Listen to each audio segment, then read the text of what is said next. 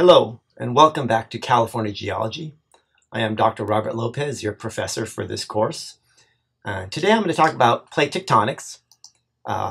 California's rugged beauty, the mountains, the rocky coastline, are really the products of an active plate tectonic boundary. One of the questions in the study guide I ask is, how long has California been an active plate tectonic boundary? And the answer you see there is about 230 million years, where there's been active convergence or transform faulting along our margin here. Now, start off with plate tectonics. I'm going to start writing some things down here and in preparation. So the word tectonics comes from the Greek for movement and deformation. So we'll say movement and deformation of Earth's crust. And more than the crust is moving, but since we live up here, that's what we study, the outer reaches of Earth. If we could take another step here, we're going to look at the three fundamental layers of Earth.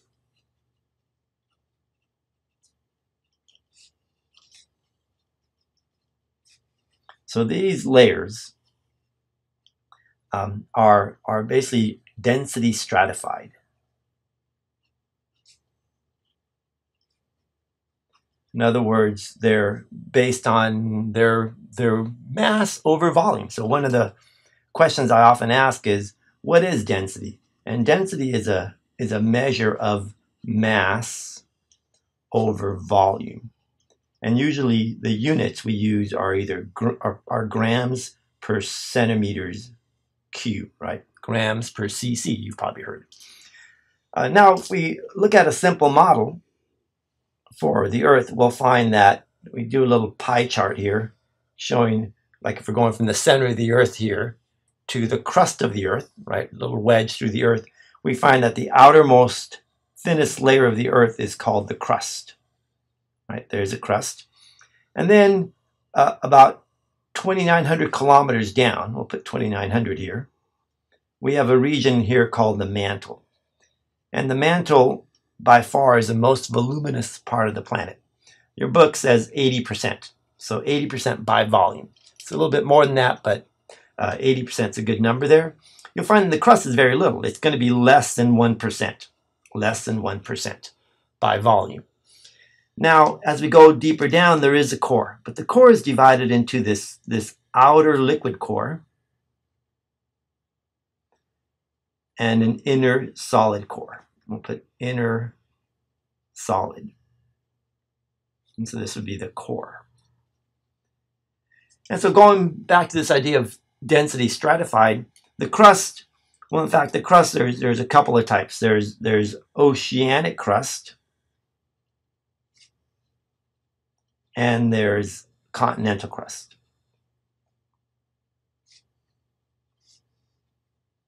And for ocean, we're looking at about 3 grams per centimeter cube. Continental crust is a little bit less dense, even though it's thicker, but it is less dense. It's about 2.7 grams per centimeter cubed.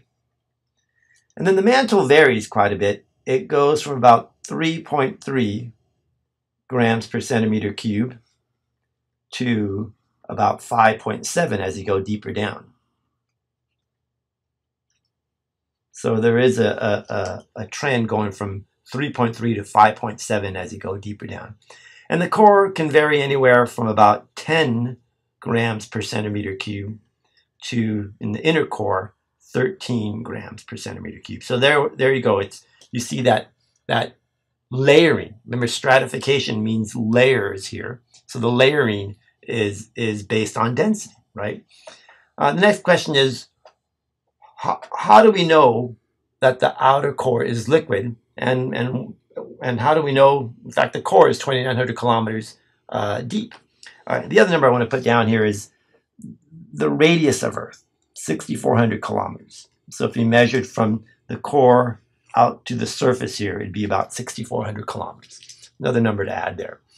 Now, we know this composition, or at least the nature of the core, based on seismic waves. So remember, seismic waves are earthquake waves, right? These are due to earthquakes. And the two that we're concerned with here are called body waves. We'll look at the first set called body waves. The others are called surface waves. We'll talk about those when we do earthquakes. But the body waves, they originate at the focus. Originate at the focus. And the focus is basically the point at depth where the earthquake occurs. And these two body waves that will form, one will be the P wave, which is also called the primary.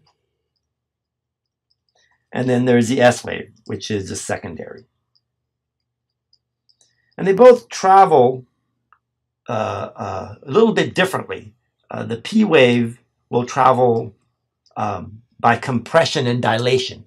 And probably the best way to show a P wave is using one of these springs or this toy called a slinky. And so I can show you how I can show a wave going across here. There it is right there. And so that's the compression and dilation. You'll see the springs compress and dilate. That's a P wave. And one thing we should add about the P wave is that P waves travel through both solids and liquids. P waves travel through solids and liquids. The analogy I make when you're swimming in the pool, you're doing the crawl stroke. If you are wearing webbed gloves, you can compress more water molecules behind your hand and propel yourself through the water. So fluids are compressible, and obviously solids are as well. Now for S waves, one thing that S waves do, they have a shear motion. And this shear motion basically is sort of a side-by-side wiggling motion. So if we had energy going in this direction, the particles would wiggle like if you were wiggling a rope, right? And one thing that we know is that solids may be sheared, but liquids cannot. And the reason why they cannot is because molecules in a liquid are not attached to each other. They slip by, so that you cannot shear them because the molecules will slip right by. There's literally no strength in a liquid in the shear direction, right? So the key thing is that the S waves now do not travel through liquids. All right, so now we're going to use that information about seismic waves to tell us something about the outer core being liquid. So let's draw a little model of the Earth over here. And in this model, we're gonna show an earthquake here. So that would be the focus. And we'll find that when seismic waves occur, they radiate out in all directions, right? They'll radiate out in all directions. Usually geologists, instead of showing the circles, we're going to show these vectors. So, and whenever you show a vector, know that there's always wave fronts perpendicular to them, right?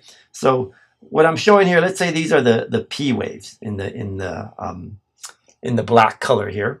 And so these P waves, they travel through the Earth. They kind of bend a little bit as they go deeper in the Earth because they encounter rock of a stronger density.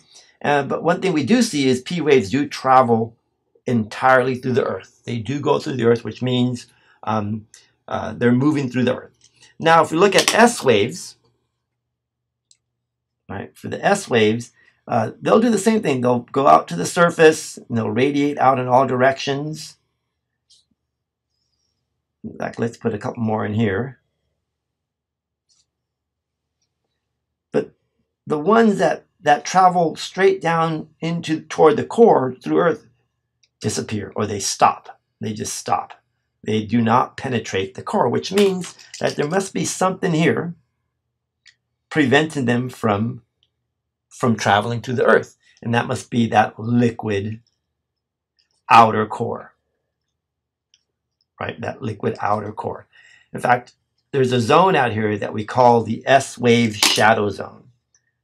S-wave shadow zone, or just S-wave shadow. One of the questions I ask on the quiz or the exam is, what does the S-wave shadow tell us, right? And there's two pieces of information. The first thing it tells us that we have a liquid outer core. The second thing it tells us is it gives us an idea of the size of the core.